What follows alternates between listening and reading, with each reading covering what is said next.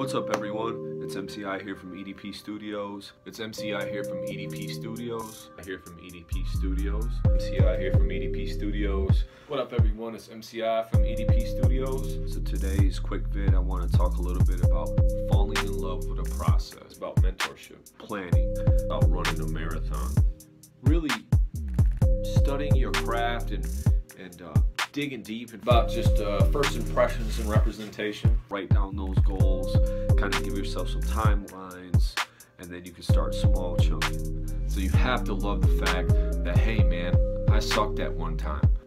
Having a mentor or having even somebody you can, consult with, have a consultation with, you don't take a look back at the time that you weren't good at doing something, then you're not really going to be able to judge where you were or where you're going.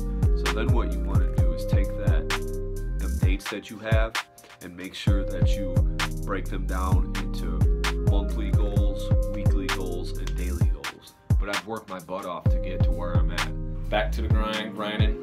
I never stop. Remember, it's always a value for value exchange too, so always try to offer value to them. A lot of the times it may be, in the value of currency. It's a marathon, not a sprint. A lot of people give up early. Always make sure that all your stuff, when you put it out, it's got some quality to it. It looks good, your artwork's clean. Maybe you're gonna go record at the end of the month. So each day you're gonna practice those songs that you're getting ready to record, and you're gonna be ready to hit the studio. So every single day, you gotta practice for half an hour to an hour, or if you're really grinding and you really know that it's that important, you'll be working on these things for hours and hours. Don't be afraid to reach out to these people. Sometimes you may think, oh, they're untouchable because they're doing A, B, and C, and I'm not doing that. Hey, they're people too, and I'm sure most of the people that I've mentored with, they've had mentors as well. So always know that you're getting better, and every single day, as long as you're taking those steps, that is going to be something that you can hang on to when you are making them huge successes and have climbed that mountain. You always got to think, man, it's a marathon.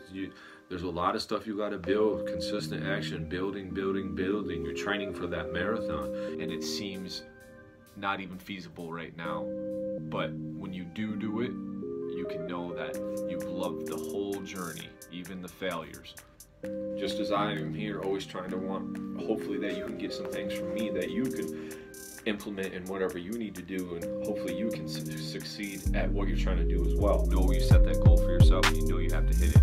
So it's all small chunks, but you have to plan it out. You have to plan it out on a daily basis, a weekly basis, and then a monthly basis.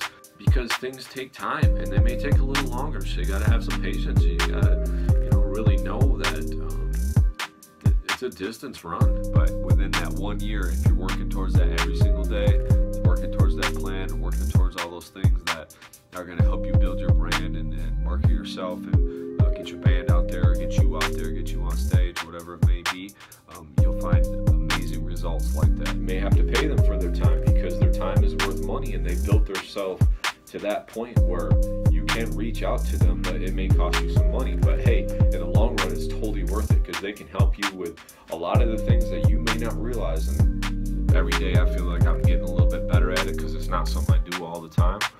Hopefully that you can get some things from me that you can implement in whatever you need to do, and hopefully you can succeed at what you're trying to do as well. It's a long journey from the starting line to the finish line.